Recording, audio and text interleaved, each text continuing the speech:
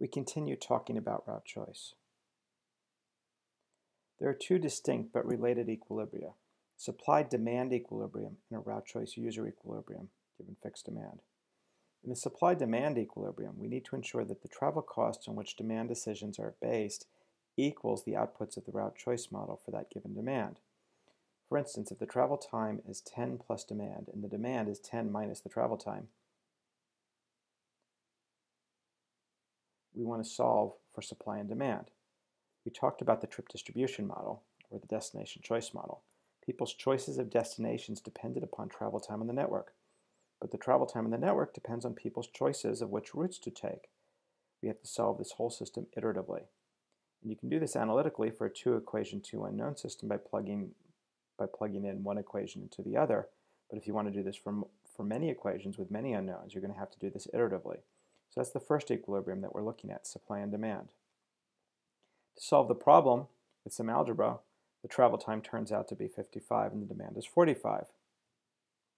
The second equilibrium that we're looking at is the user equilibrium in route choice. If you had a given demand, which routes will people take? If there are 1,000 people leaving an origin and 1,000 going to the destination, how many will take link 1 and how many will take link 2? Well, it depends on the link performance function for link 1 and link 2. We will solve this problem later. What route will a driver choose? We mentioned the term user equilibrium before. We will define it more carefully. John Glenn Wardrop, a transportation analyst from the United Kingdom, posited in 1952 two principles.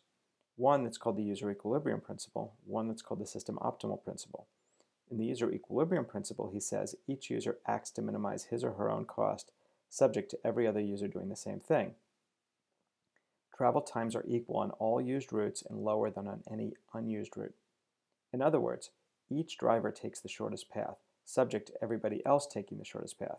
If there's a path between an origin and destination that takes a longer amount of time than the shortest path, no one uses it. In general, all of the links on a network get some use, but that's because they're serving different origin-destination pairs. For a given origin-destination pair, there is a shortest path, or there might be multiple shortest paths, and then multiple shortest paths will have flows such that they have an equal travel time on them. This is how we estimate route choice and travel demand models. You might notice that this does not guarantee a minimum travel time on the system as a whole. If everybody is behaving in their own best interest, there's no guarantee that the total system travel time will be at a minimum. The system optimal principle says each user acts to minimize the total travel time in the system. In practice, people are selfish. What people choose is efficient for them, but it may not be efficient for the network as a whole. The behavioral assumption is that people are selfish. People are selfish because they cannot possibly know what would minimize the travel time on the network as a whole. What route would you take to reduce everybody else's travel time? There's no way for you to know. In fact, there's no way for the analyst to really know. We can only predict. We can build models of this, but we can't really know because in real time the situation is both dynamic and stochastic. How efficient is the user equilibrium route choice? We have what we call the price of anarchy, which is the ratio of travel time for everybody under the user equilibrium principle to the total travel time in the system optimal situation. Logically, this ratio must be greater than 1. It has been proven mathematically that on a two-link network with linear link performance functions, the price of anarchy is less than 4/3 or 1.33.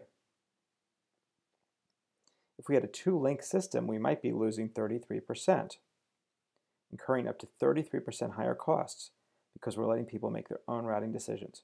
So is 33% an acceptable number? Of course, we live in a much more complicated world than the two-link network.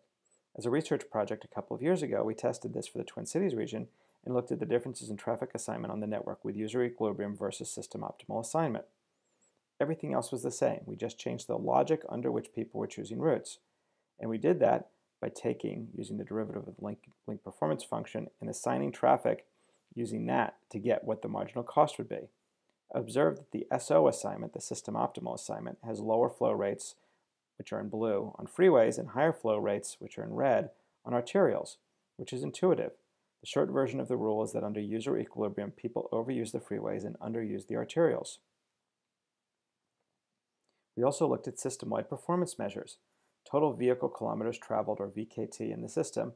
The system optimal situation was somewhat higher because people had to go slightly farther in order to save time because those routes were a little bit faster. But it had fewer vehicle hours of travel, or VHT, And that's what people ought to be caring about system-wide, and an average slightly higher average network speed of 63.2 kilometers per hour versus 61.8. So the same number of trips, the average travel time savings was 1.7%. Now from my perspective, 1.7% increase in travel time associated with selfishness is not actually very bad and suggests that decentralized decision-making gets you very close to the optimal situation. But different cases might have different results. Some have suggested that in a more congested city, this might be worse. Different networks have different results, so it's just a piece of information. How do we go about solving a problem like that? The Minneapolis-St. Paul network has 20,000 links, 3,000 traffic zones. You're not going to solve it analytically using pencil and paper, but we're going to do some stylized examples in the next lecture which show you the basic logic that's underlying this process. It's just solved with a lot more complexity. Finally, one of the important factors in traffic assignment is conservation of flow. All cars that enter a link must exit that link. All cars that enter an intersection must exit the intersection. This holds throughout the model, except for sources and sinks, the traffic zones themselves. Traffic's generated at a traffic zone and may be attracted to a different traffic zone. So you imagine traffic leaving the centroid of the traffic zone, traveling down a fictitious link called a centroid connector and loading onto the network. That's how traffic enters and exits the system. This is something that helps us solve the model because it gives us basically equations that we can solve for. It gives us the extra equations so that we have two equations and two unknowns. One of the equations might be a conservation of flow equation, or in the case of a regional planning model with 20,000 equations and 20,000 unknowns. So we need to think about conservation of flow when solving route choice problems.